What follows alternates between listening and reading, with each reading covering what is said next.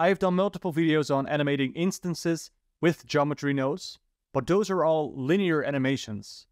Today I want to look at another kind of animation, for example these swaying animations.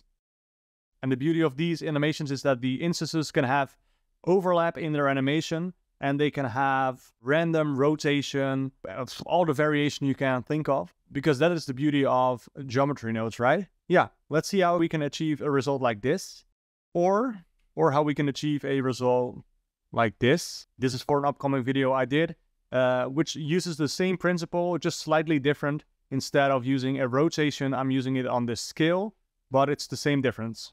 So let's see how we can recreate this. Let me bring up my geometry nodes panel. I'm gonna split the viewport, go to the geometry nodes panel. This is the node tree we're gonna recreate. And I'm gonna say duplicate because I want to keep it just to be sure. And tutorial. Okay. So we're gonna delete all of these. And that leaves us with this node setup. So what I have is I have a mesh circle right here, which I transform up on the z-axis so that it's level with the stage itself. The stage is right here. Using that as a plane for our instances, so distribute points on faces. I'm just going through this in a bit of a hurry because it's not the focus of this tutorial, but I want to keep it in there. Distribute points on faces. Our points are gonna be spheres. And the only thing I altered is that the pivot point is not in the center, the origin is not in the center, but it is located at the bottom. You can see later on why that is important in this instance. It doesn't really matter for the tutorial, but keep that in mind that I changed that. Alright, so distribute points on faces. You can see our points right here. Instances on points. So we can have our spheres positioned on our points we just saw. That just basically changes them to spheres in this case. Then I have a translate instances node, so we can randomly per instance change the location. I just wanted that on the z-axis, and you can change the value right here. I don't want them to go below the stage, of course, because we won't see that, only upward, so that's why I left all of these on 0. Perfect. Then if we join those two together, let's use the set materials. And then where's my viewer? Here. There you go. Let's delete that. Perfect. We're gonna start up the same. We're gonna need a node to transform our instances. And in this case, like I said before, I wanted to have them scaled. So scale instances. I'm gonna place that in between here. And by changing this value, we can animate our spheres. Of course, we can do that by hand, setting a keyframe for all of these, right? But we don't want to do that. We want to keep it procedural. That's why we're here, right? Search for scene and select scene time. You can either choose for seconds or for frame. This will put out a number every second or, of course, every frame. So in every second, there is 25 frames or whatever your frame rate is, of course. Mine is set to 24, I believe. Yeah, 24. But it's fine. So I'm gonna stick with seconds. And from there, let's first plug it into the scale. The scale is, of course, a vector value. It has 3 channels, the X, Y, Z. Of course, that doesn't matter because we want to scale them uniformly. So one value, one float value in a vector scale works perfectly fine. What we can see now is they start at 0 or at 1 because my timeline starts at 1 instead of 0. You can see when I go to 0, they are completely disappearing. So from 1, they just scale up till the end of time, I guess. But this is a linear animation, like I said before. What I want instead is a oscillating animation. And of course, there's one node that could help us with that. Get our seconds and search for a math node. We all seen a sine curve that goes up and down, right? You can use the cosine as well. That is just the inverted wave of the sine wave. If we now plug this in, you can see they are scaling up from 0 to 1 and apparently also scaling down from 0 to -1. That is not what I want. So we have to tweak it a little bit further.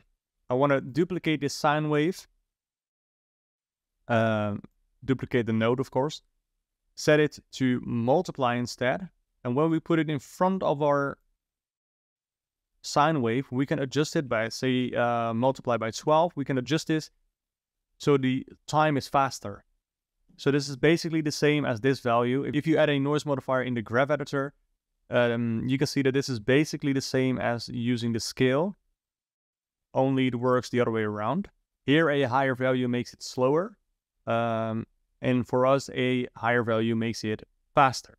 And you can see that our sphere down here is also oscillating in a more noisy pattern. The next thing I want to do is I want to control the range of the scaling. So probably, you know, what I'm suggesting here is that we're going to add a mapping range node in between. And as you can see, that limits it from 0 to 1 instead of -1 to 1, like we had before. So bring that back to 0. So now we have our value for the time. We can control that with our multiply. You can also set it to divide if you want to. That just works in the opposite direction. The sine is our sine wave. And then we have our mapping range node that we'll use to define our range of our scaling motion. So far, so good. But of course, we want to leverage the power of geometry nodes. And the power of geometry nodes, in my opinion, is that we can randomly make variations between instances. First of all, let me show you how to do it on a non-animated basis. So delete this, use the random value node like I just brought into the scene, plug that into the scale value, and as you can see right here, our instances now pop to a different size per instance. There are two things I like to do with this random value node. First, I'm going to randomly offset the start time of every index, of every instance, I mean. We're going to use this random value node, and we're going to put it down here. Move everything a bit out of the way. What I want to do is I want to grab this multiply node, set it to either add or subtract, whatever you like. Grab it, place it in between here, and I'm going to add the scene time to a random number. We're going to set this random number to, in my case, I'm going to do -15 and +20. For example, when the scene time is 2 seconds, in my case that is 50 frames, the random value node will subtract 15 or add 20 randomly to every instance. And those are minimum and maximum values, so it can be anywhere in between as well. Of course, we can't see it right now because it's not plugged in, so we have to plug it into the scale. And there you go. So this is without any randomization. And now we can add the randomization in. And there you go. And of course, this value shouldn't be in here. This happened when I showed you the difference between the two. That's perfect. We have now a stable factor right here. And this also gives a nice effect. This will mean that the scaling will increasingly get faster, as you can see right here on the left.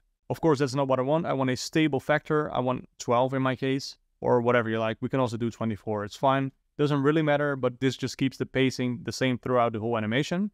Then again, what I like to do is add a little bit more randomization in there. I'm gonna duplicate this, then maybe reset it to the default values. Grab another multiplication node. I want to multiply this value. Then when we set this to a higher value, so the minimum shouldn't be 0 because we don't want them to disappear. And you can maybe go a little bit beyond. So maybe 1.2 or something, whatever you like. That got me thinking about, I didn't change the mapping range node. That's why they still are disappearing to a value of 0, that is. So we have set the from min to from max to 0 and 1. But the 2 min and 2 max should be set to, let's say, 1.2 and 1.5. That makes them a little bit too big for my liking, so maybe bring them down. You can use a combination of these two. So maybe bring them down. So I'm going to use 1.1 and 1.35. And also make sure you don't have clamping on. If I uncheck the clamping, you can see now that it is more fluent. Let's see the difference one more time. This is more like a heartbeat. And this is more fluently bubbly, right? Now, just to be complete, I like to show you the node tree of the other scene. Again, a swaying motion. This is nothing different from what we have seen before. Scene time, random value. Here I'm subtracting. You can also add. It doesn't matter. Same thing again, using a sine, or you can also, again, use a cosine. I'm using here a divide node. Again, I don't know why, but you can also use a multiply node. This is just a opposite way of doing things. For this instance, of course, I'm using a rotation value that is a vector. Again, the scale is also a vector, but usually you want to scale in a uniform manner. In this example, I want to rotate, but only on one axis. So that's why I'm using a combine X by Z. This gives me the opportunity to only target the X value, feeds into the rotation instances here. And then again, there's another rotate instances that is set to -pi and pi for the maximum. This rotates them on the Z axis, so they're not all the same looking. That's so nice to get even more randomization in your scene. You can also watch this video that will give you a much more in-depth view of animation, shading, modeling, procedurally in geometry nodes. I hope you liked it, and I'll see you next time. Ciao!